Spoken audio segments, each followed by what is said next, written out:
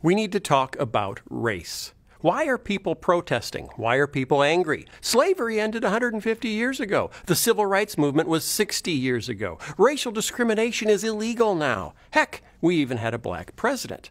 So why are people still upset? We're going to go through history and we're going to look at some data, and we're going to go quickly so this video doesn't get too long. So, hang on. These are two households in America. One is black, the other is white. Today, the average black household has 60% of the income of the average white household, but only 1/10 of the household wealth. Why does that matter? Well, household wealth helps send kids to school, helps launch small businesses, stabilizes loss of income, and helps families survive catastrophic events like divorce or unemployment. What's amazing about this number is that there are lots of extremely wealthy African Americans, movie stars, pop stars, 75% of the NBA, 70% of the NFL, Oprah, Tyler Perry, Ben Carson, Morgan Freeman, and there are a lot of extremely poor white families. Think of Appalachia and other parts of rural America. But even when we factor all that in, the average black household still has only 1/10 the wealth of the average white household. How did that happen? Well, here we go. What happened after we freed the slaves, after the Civil War ended? 9 states enacted vagrancy laws, making it a crime to not have a job. The law was applied only to black men.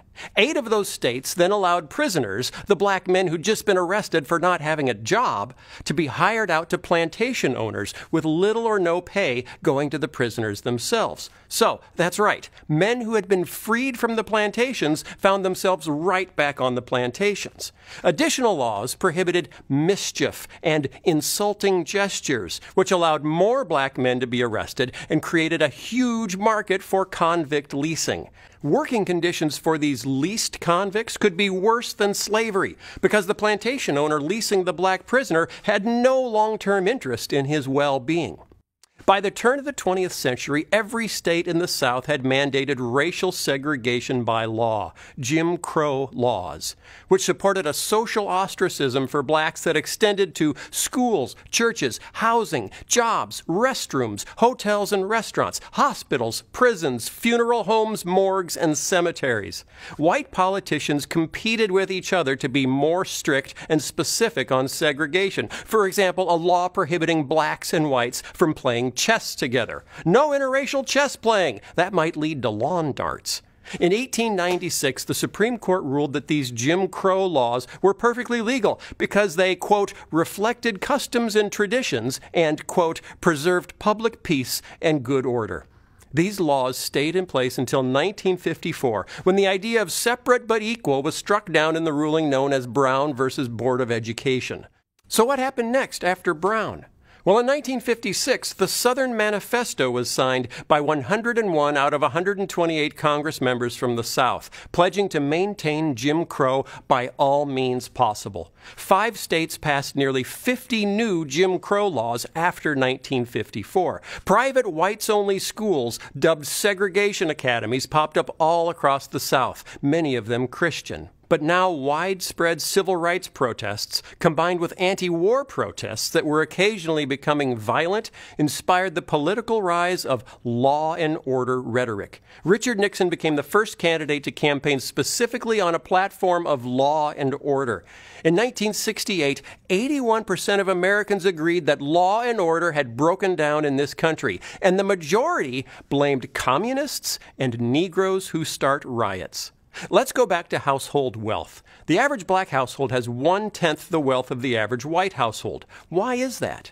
Because the number one source of intergenerational wealth in America is home ownership. And from the 1930s to well into the 1960s, the federal government enacted policies to actively encourage white families to own homes and discourage black families from doing the same.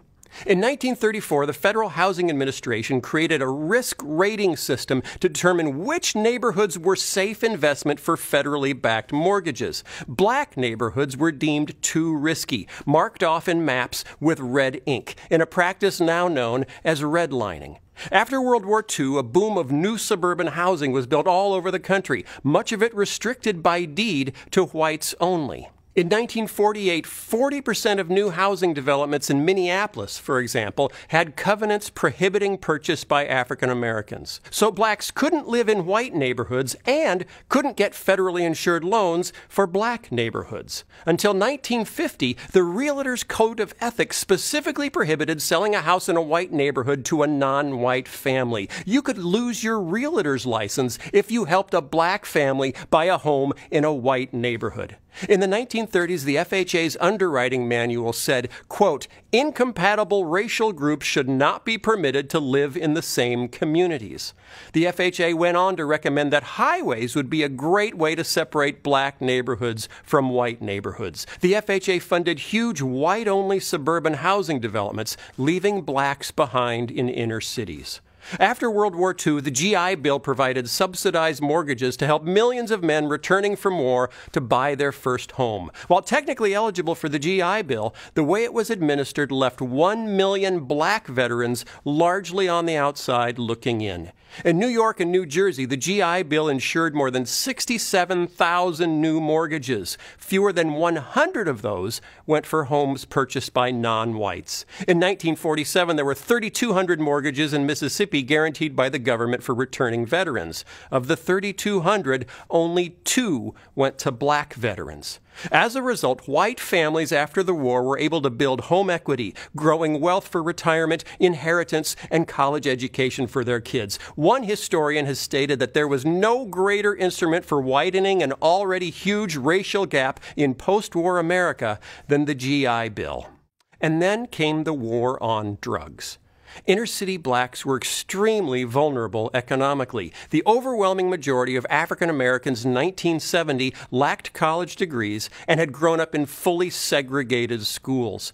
In the second half of the 20th century, factories and manufacturing jobs moved to the suburbs. Black workers struggled to follow the jobs. They couldn't live in many of the new suburban developments. And as late as 1970, only 28% of black fathers had access to a car. When a white man in Cicero, Illinois, just outside Chicago, sublet an apartment to a black family, the white community rioted, setting fire to the apartment building and smashing windows until the National Guard had to intervene. The result of all of this: in 1970, 70% of African American men had good blue-collar jobs. By 1987, only 28% did.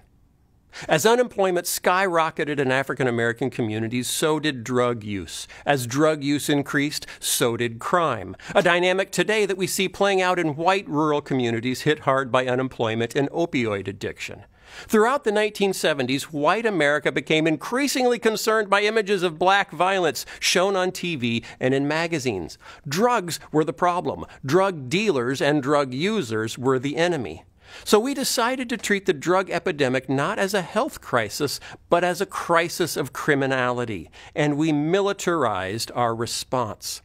During the Reagan-Bush years from 1981 to 1991, how we invested money in anti-drug allocation completely changed. The anti-drug budget for the Department of Defense went from $33 million in 1981 to more than $1 billion in 1991. The Drug Enforcement Agency's budget to fight criminality and drug use went from $86 million to more than $1 billion. Then we came to the 1986 Anti-Drug Abuse Act, which carried mandatory minimum sentences, much harsher for the distribution of crack cocaine, which was associated with blacks, than powder cocaine, which was associated with whites. Mandated evictions from public housing for any tenant who permitted drug-related criminal activity to occur on or near premises. It eliminated many government benefits, including student loans, for anyone convicted of a drug crime.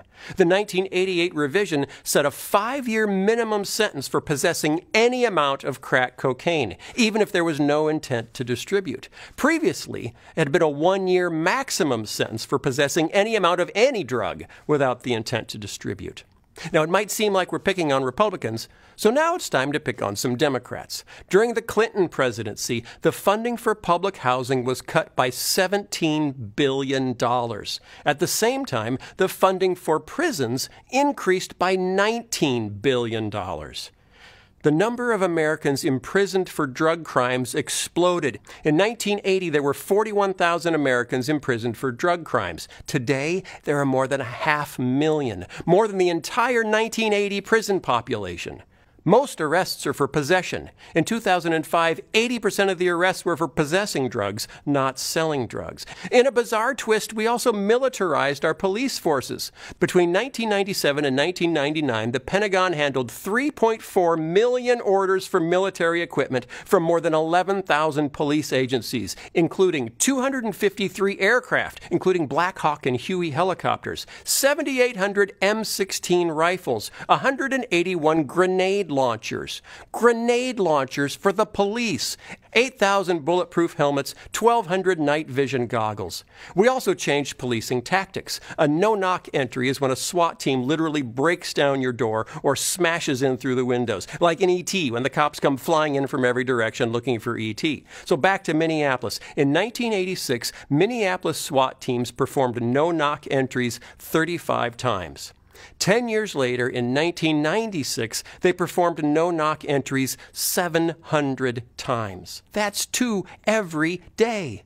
There were financial incentives for arresting more drug users. Federal grants to local police departments were tied to the number of drug arrests. Research suggests the huge surge in arrests from increased drug enforcement was due more to budget incentives than to actual increases in drug use. So what was the result? An explosion of our prison population. In 25 years, the U.S. prison population went from 350,000 to over 2.3 million. The United States now has the highest rate of incarceration in the world. We imprison a higher percentage of our black population than South Africa ever did during apartheid. Data shows that the increased prison population was driven primarily by changes in sentencing policy. There was no visible connection between higher incarceration rates and higher violent crime rates. If you are a drug felon, you are barred from public housing. You are ineligible for food stamps. You're forced to check the box on employment applications marking yourself as a convicted felon.